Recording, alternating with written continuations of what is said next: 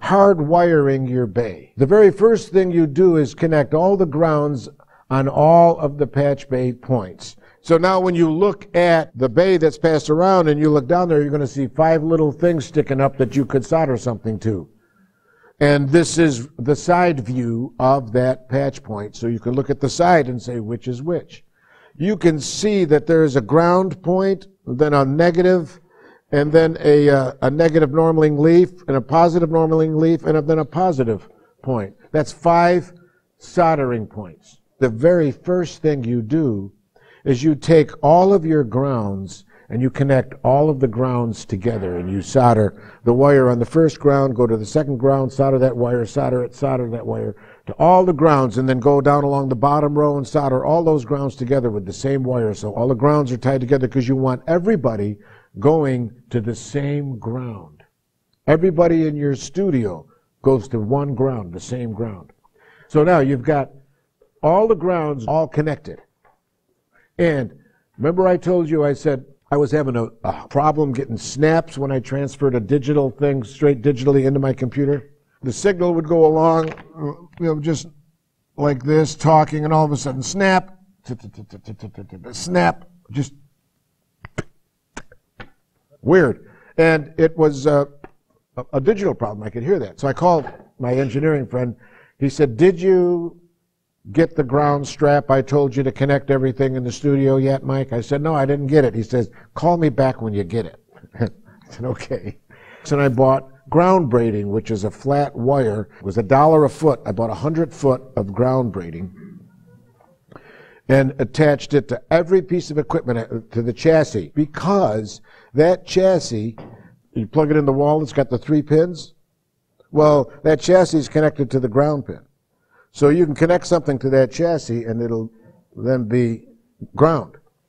Okay, well, I've also been told that, of course, I should connect everything in the studio with that ground loop, which I did. And he said, and the second thing you want to do is take and put a ground lift on every piece of equipment in your studio except for the mixer. They're only under $1, these things. Now take a look at them. You see it's got 3 going here, 2 come out there. You see that?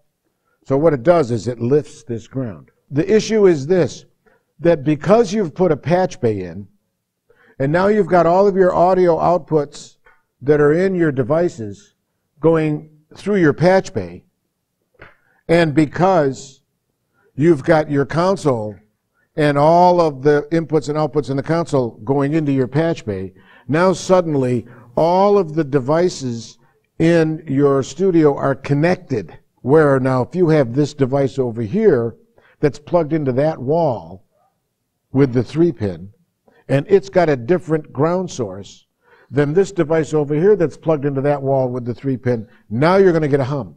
Because the grounds are now connected all together in the patch bay, but your AC power is grounded in 2 different sources. Ground wants to seek the best possible ground, which means the deepest, best ground. Sometimes you put a stake in the ground, or you can go to the cold water pipe, because the cold water pipe goes through the whole city. But what you want is you want all of your devices in the studio to have the same ground. When they have a choice, it's, I'm trying to find the right ground. That's what the buzz is. Searching for a better ground. So he said, Mike, what you do is you put a ground lift on all of the devices except for your console. So now when you've got your mixing console that's plugging into the wall with the 3 pins, and everybody else plugging in the wall with the 2 pins, then everybody else is not getting that ground. They're seeking ground through the patch bay to the console to that ground. So now they're all the same ground. This is one of the ways to eliminate one of the problems of one of the kind of hums. I'm not saying that as soon as you hear a hum, this is it. I don't know. But this is one of them. Be sure this is done, and then if you still have the hum, it could be any number of things. Believe me, it's pretty tricky.